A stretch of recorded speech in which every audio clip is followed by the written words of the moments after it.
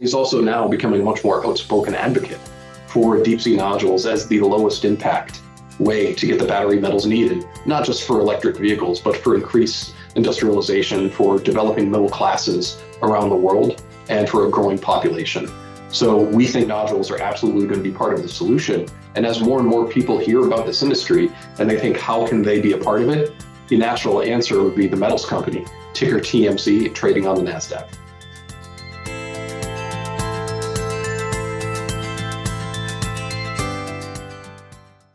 Hello, welcome to the Assay. Today I'm here with Craig Shesky, Chief Financial Officer at the Metals Company. So Craig, thanks for joining me today. Amy, it's my pleasure.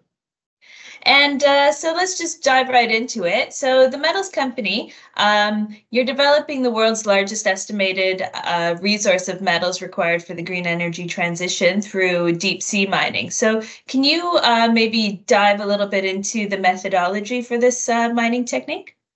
Absolutely, and I'm glad you phrased it that way too, because deep sea mining is a rather comprehensive category. And I think especially people who are, familiar with what you do and, what we do would think, okay, mining on land, let's picture that underwater. And, a lot of potential challenges would arise in one's mind. There are different types of deep sea mining. What we are about is the collection and ultimate processing of polymetallic nodules. And I hold a nodule here. This is a little potato-sized rock taken from 4,200 meters below the surface of the Pacific Ocean, sitting on top of the seafloor in what is known as the Clarion Clipperton zone of the Pacific in the abyssal plain. So we are really picking up these loose rocks off of the seafloor in an area of the planet with much less life per square meter and relatively low levels of biodiversity as well, because it's an area of the planet that's very deep, it's very dark. Other types of deep sea mining are not necessarily like that. There are types of deep sea mining that involve digging, blasting, drilling, seafloor massive sulfides, cobalt crusts.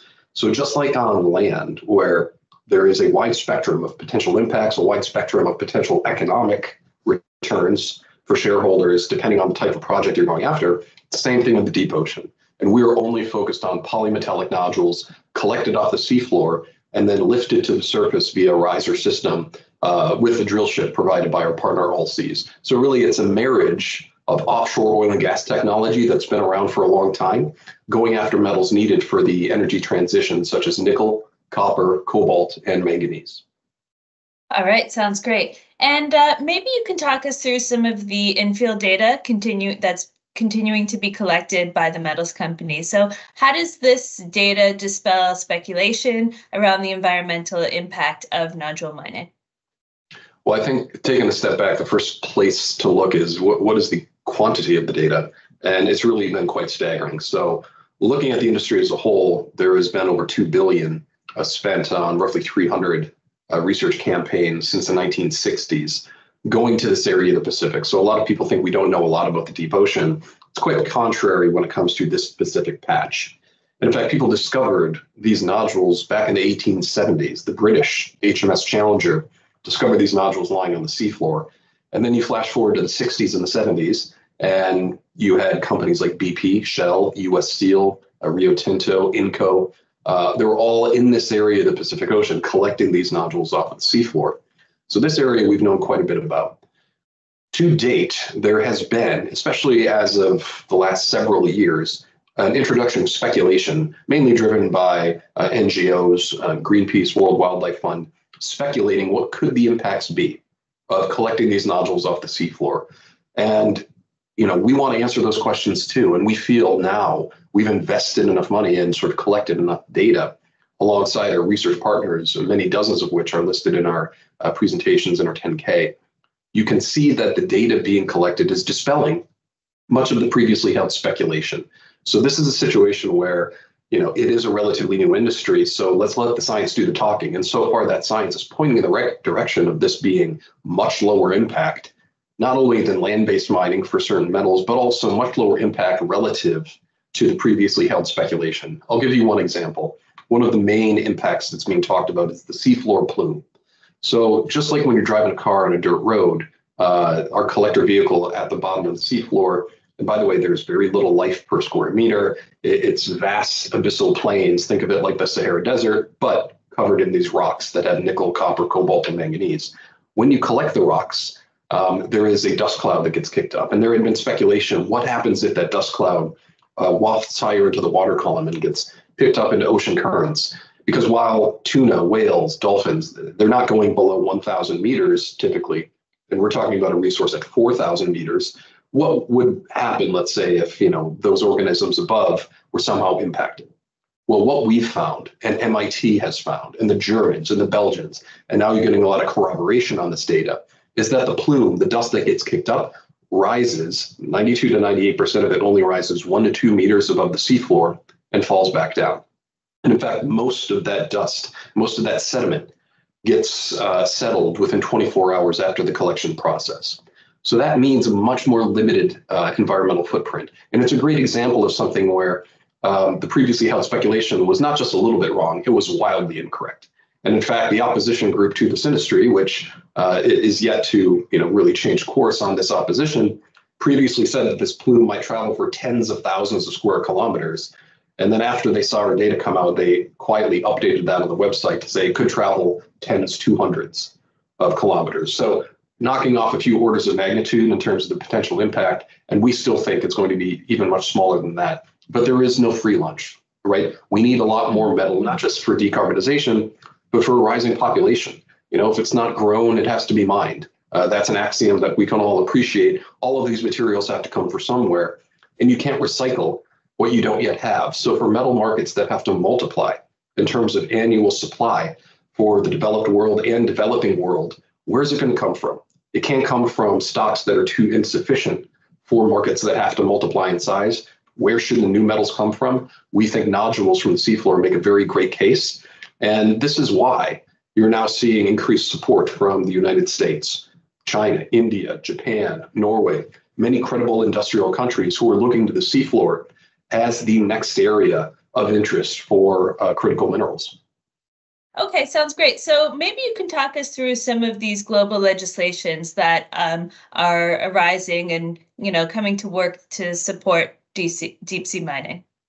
Yeah, definitely. So it's the United States, it's China, it's India, who just extended 2 nodule exploration contracts within the Indian Ocean. Really, a lot of the focus is on the Clarion Clipperton zone, where TMC controls 3 contract areas out of 17 exploration contracts that have been granted.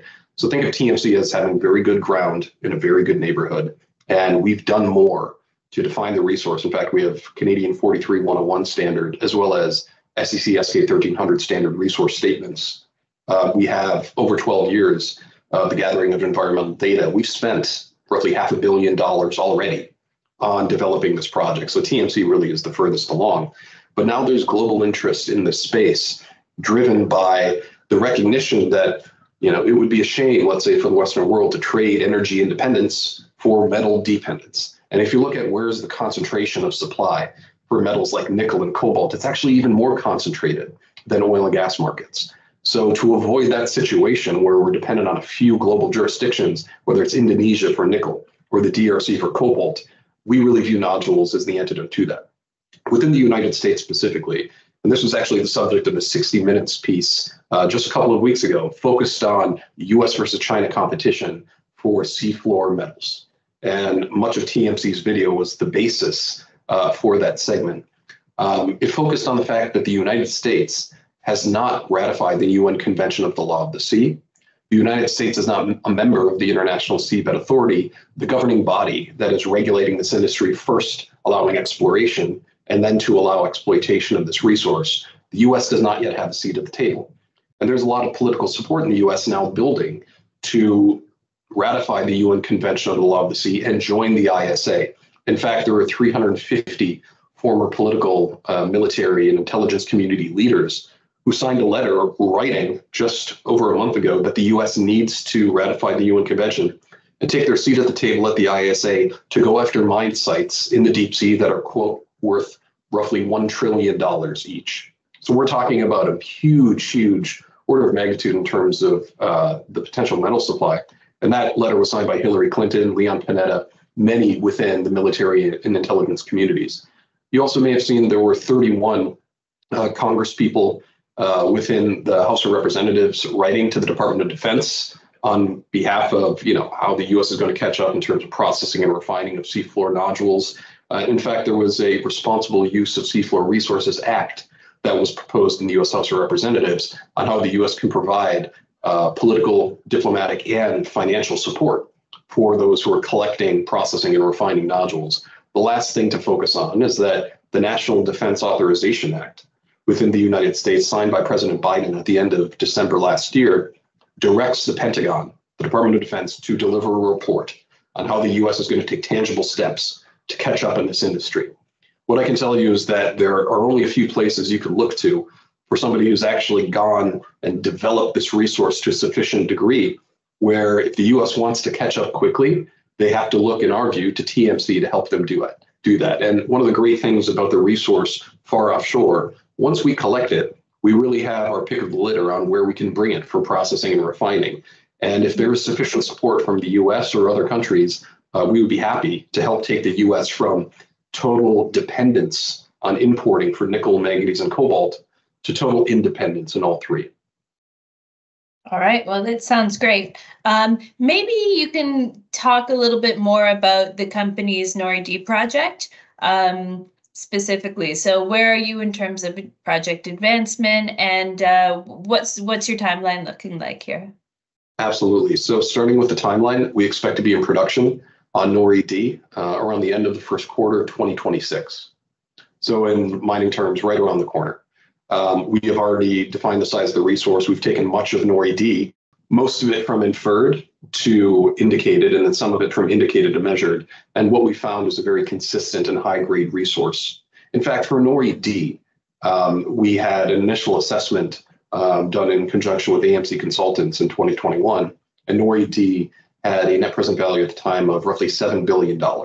And certainly, we are now trying to develop NORI-D in a capital-light approach, rather than building new ships ourselves, rather than building new processing or refining facilities, using existing assets to get into production at a very low CapEx build for our shareholders. And we can do that because this is not a resource where you have to build a port, a power plant, railroads, local water supply. This is something where it's a function of how many ships you can get out there to collect these nodules. And you're seeing an increased interest from oil and gas companies to devote their drill ships instead of oil and gas to get a piece of this growing metal market. So that's an opportunity for us. And that's why for NORI-D, we've taken a very capital-light approach. We already have the vessel system that's going to be collecting these nodules. And that system was proven with the ability to collect nodules in late 2022. That system, in conjunction with our partner Allseas, lifted over 3,000 tons of nodules to the surface in a successful pilot test. Now, we also have a partner onshore in Japan, Pacific Metals, to process those nodules at a no CapEx build to TMC using an existing facility, a rotary kiln electric arc furnace facility. So you can use existing assets offshore, you can use existing assets onshore. So that's why the last remaining hurdle for us is getting the permit to allow commercial production. Now that we've done all of our resource definition, now that we've done all of our offshore environmental campaigns, we're now in the stage where we're gathering that data, we're formulating our environmental impact statement, we're formulating our pre-feasibility study to move past that initial assessment that was already done. Both the EIS and the PFS, we anticipate being finished around the middle of this year, and then sometime following the July 2024 session of the International Seabed Authority, we'd be in a position to launch our application to go into commercial production. That application review takes approximately 1 year. So assuming that 1 year review process, that puts us in a position to be ready for commercial production in the first quarter of 2026. Great, sounds great. So I thought we could look now at recycling, which is a big kind of development for the industry. So can you talk a little bit about TMC's vision here, looking at kind of producing a closed loop system with various partnerships? Definitely. Well, we've already looked at what a future processing facility could look like if capital were no object, to say, okay, down the road, let's talk about a facility that's going to be able to not only do the primary processing of polymetallic nodules, but also we've developed a flow sheet that we think would also allow for the recycling of black mass from spent electric vehicle batteries. So that's, I think, part of our vision in the future down the road to say, look, we need a massive injection of these new metals into the system to allow for that circular economy. You can't recycle what you don't yet have. So our first step is to inject those new metals at a lower environmental impact than the equivalent amount of metals from other sources. So that's the near and medium term plan for us. In the much longer term, and we're talking decades in the future, we do anticipate that the recycling industry would be progressed to a state where perhaps we're able to pull back the throttle a little bit on new extractive industries. But I would categorize as something that is, further in the future. In order to even allow for that scenario to happen, we first need those new metals to come into the system, and that's where all of our efforts are devoted, certainly in the near term. Yeah, absolutely. And I guess, for the near-term future, maybe you can share a little bit more about the outlook for TMC and for, I suppose, the deep sea mining industry overall. The outlook is very bright, and we've now seen a growing chorus of support from some of the most populous nations in the world. I mentioned China, who's devoting a lot of assets and effort to deep sea mining. They do have to catch up to companies like TMC, not only in the technology race, but the fact that they've yet to do a lot of the environmental baseline studies required for them to move into commercial production. India is doing a lot in terms of deep sea focus. Norway announced earlier this year an intention to allow exploration and then pending environmental work, exploitation of seafloor resources within their territorial waters. Japan is also very supportive. The United States, as I mentioned, is taking many steps. Even Indonesia, which is dominating the nickel industry on land. Indonesia stated at the recent ISA meeting that they are intending to focus more on seafloor resources as well, potentially as an alternative feedstock, rather than having to go underneath their rainforests to get the nickel laterite to feed their smelters. What if they had an alternative source of supply in terms of polymetallic nodules? That's why they're interested as well. So occasionally you'll see in the media certain countries, many of them in Northern Europe, many of them who don't necessarily have a cohesive energy policy, saying that they don't want to explore seafloor resources. That's really the noise. The signal is really coming from the most populous nations in the world that are pushing ahead with this. And to that end, you may have seen in that 60 Minutes piece, there wasn't any talk about global NGOs who are trying to oppose it. It was all about US versus China. And that's really where the focus is going to be for this new industry.